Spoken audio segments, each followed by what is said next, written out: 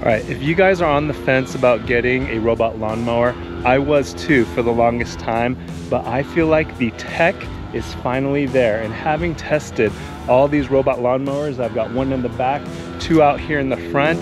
In this video, I'm gonna tell you the best robot lawnmower for small lawns. We're going to be reviewing this, the Yuka, while the Yuba 2 does its thing. Oh, look at this little battle right here. And while the robots are working on both my neighbor's lawn and on my lawn, I'm gonna sit down right here. We're gonna talk about the Yuka. The Yuka is great for smallish yards that are pretty simple. It has a very simple design. When you unbox it, there's basically nothing that needs to be screwed in. Just a couple things that just need to snap on and it is good to go.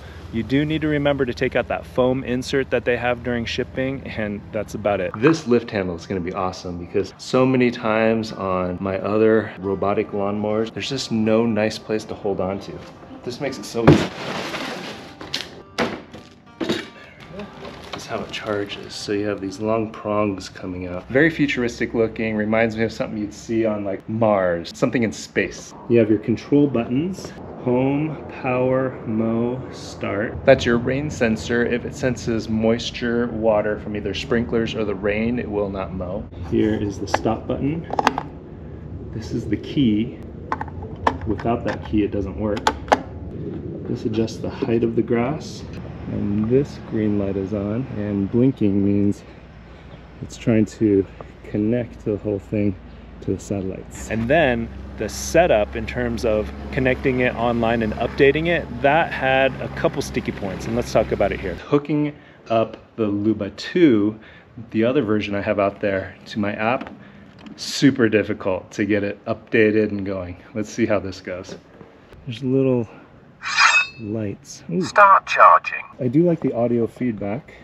Let's get this connected. We're going to add this Yuka and connect it to her hotspot, which should be more seamless than when I try to connect it to my home for some reason. So far so good. So I usually get stuck in this part where it's trying to connect to the network. All right, hallelujah. Using the iPhone as a hotspot hack worked. 96% done.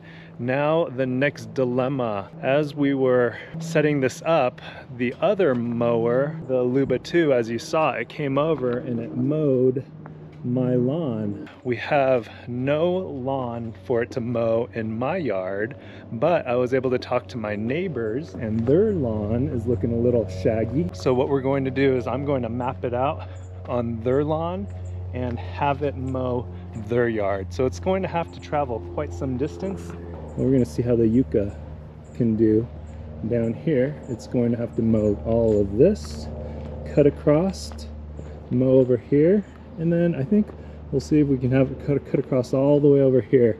That would be pretty incredible if it could do all that. So we've talked about the setup, we've talked about where this Yuka shines. Another cool thing about the Yuka that a lot of the other mowers, robot mowers on the market can't do is it can sweep and it can bag your clippings. That is probably one of the most common questions I get when my neighbors walk by and stop me to talk about these mowers is, what does this mower do with the clippings?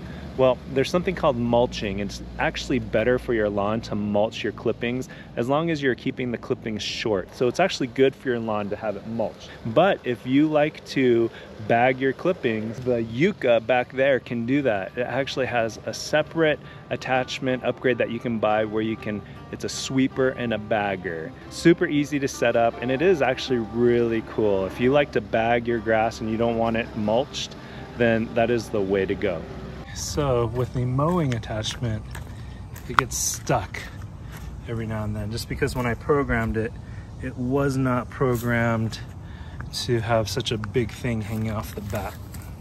All right, let's talk about the pros and the cons. The biggest pro for me is how great the app is. You're paying a lot less for the Yuka and you're getting the same great app, the same great technology for a much smaller price. You're able to get a very capable mower and the great app. Kind of like getting the smallest iPhone. It's still a great phone and it gives you access to all the apps, the same great iOS that you have in the most expensive iPhone. As far as the capabilities of cutting, it does a great job. It has floating dual cutting discs beneath, and what that does is it allows for a nice even cut.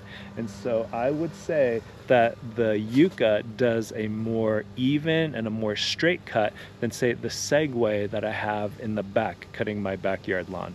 What's got to be the coolest thing on these Mammotion mowers is the fact that you can have an FPV mode. So you're able to actually see through the camera of these mowers and see exactly what it's looking at. How about that?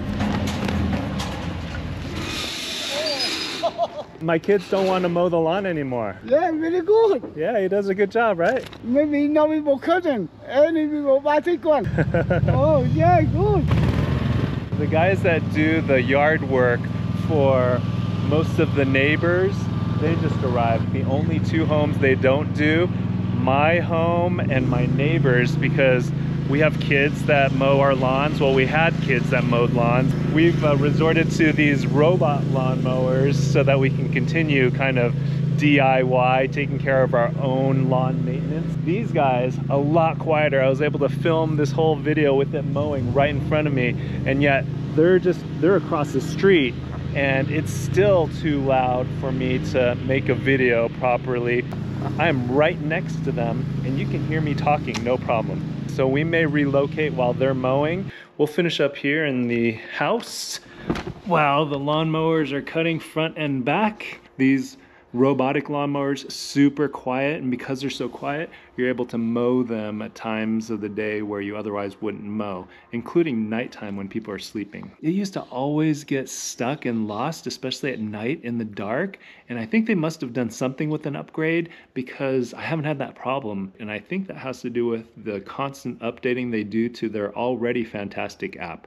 Very customizable. They updated the app so now it randomizes the direction that it mows each time. One time it'll mow in a certain direction, the next time it'll mow in a different direction so that you won't get ruts over time from the mower constantly mowing in the same direction. And that's important, especially if you're mowing every other day like I am. I can just relax here inside my air-conditioned house while those mowers are hard at work mowing. Another common complaint that I saw in a lot of the comments from my previous videos was, it's great, these lawn mowers, but once they're outside of Wi-Fi range, then you're out of luck because they're going to get lost, they're not going to be able to know where they are, and they just won't work properly. And that is not true. What I've found is, especially mowing all the way down to the furthest end of my neighbor's yard where my Wi-Fi does not reach, the mower still mows over there, no problem. It knows where to go using the GPS system,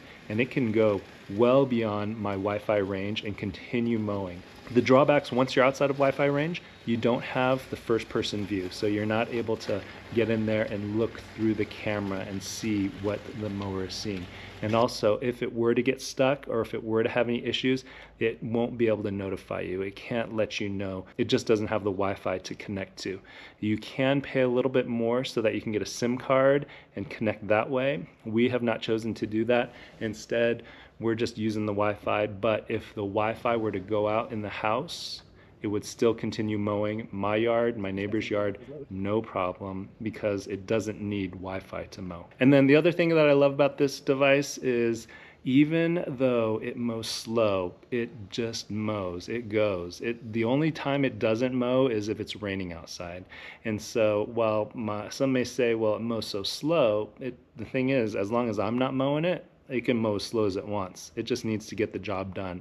Once the battery goes low, it knows to go back to its charging station. It'll charge up to 80%, which is actually really fast to charge up to 80%. Anyone that drives an EV knows, anyone that has a cell phone knows, a laptop knows, that first 80% of charge charges really fast. From 80 to 100%, it takes a little bit longer. And the mower is smart enough to know once it's at 80%, that's good enough, then it continues mowing again. I think the biggest con that people are going to run into, some people, the setup and connecting it to Wi-Fi, and I think that just has to do with my home Wi-Fi system. I use a Google Mesh system, and for some reason it just doesn't play nice. The wiper function seems pretty cool, but I think without fluid, I'm not sure how effective it's going to be. I've been running the YUKA for a couple weeks now, and I haven't had any issues with my camera getting dirty. Another issue I wish they offered, and maybe they will offer this in the future, is for the YUKA, I wish it had a garage. The Yuba 2 has a nice little garage. My Segway has a nice little garage. Just nice for protecting it from the elements, keeping it clean, keeping it out of the sun. So there is a pretty significant price difference between the smaller model from the bigger model, and you would think there'd be a difference between the battery sizes, but the battery sizes are identical between the two models. So know that the only difference is the amount of memory or storage inside the mowers. So if you have a bigger area to mow with more zones, then you'll want to go with the bigger version of this mower. If you have a smaller yard with fewer zones, then you can get away with the smaller mower. But the difference in price doesn't get you any extra mow time. They both mow the same amount, the same length, the same time, because they all have the same battery, the same hardware. It's just the memory. For most people, you're not going to need to shell out more money for the bigger version of this mower, just because all it gets you is more memory and not more battery. Initially, I thought the shell seemed a little flimsy. Then I realized the shell is actually the bumper to let the device know when it's run into an obstacle. The shell, though, does come pretty low. I'd like that shell to be raised up a little bit. It seems like the clearance is a little low. It comes down a little too low, and then it catches on things. Okay, so it looks like it got stuck here. I did not program the fire hydrant as a no-mow zone. I just figured it would use its vision and its bumpers to figure out where to go. Oh, that's what happened. The bumper had caught on one of these bolts here. The robot front will lift. And finally, I do love the fact that it has a manual mowing ability, so you can mow while looking through the camera of the mower, or just watching the mower and you controlling it through your phone. Very cool for mowing those areas and doing a little touch-up work for areas that it may have missed. I do wish that you could control it through the camera of the lawnmower through Wi-Fi. Right now you can only do it with Bluetooth. You have to be basically near it, next to it, to control it that way. I would like for the times where, let's say I'm at work and the mower gets stuck or it stops for some reason, I can look out the camera, oh, it's run into something or there's something blocking it. I can then take control, and using both the front and the rear cameras, that's the other thing. The YUKA comes with two cameras, a front and kind of a skyward rear camera. I can see where I am and control it to get it out of that sticky spot so that I can continue mowing. So I frequently get asked, because I have both mowers in the front yard, which one should they choose? Well, this is what I tell them. The YUKA is much more affordable, costs a fraction of the price as its bigger brother with its all-wheel drive. If you've got a small, relatively simple yard that may have some nooks and crannies, then go for the YUKA. But if you have a yard that has a lot of slopes, a lot of inclines, maybe some rough terrain to go over, then definitely consider the Yuba 2. If you guys have any questions, let me know down in the comments below. Are these robot lawnmowers ready for prime time? Are they ready for you? Why or why not?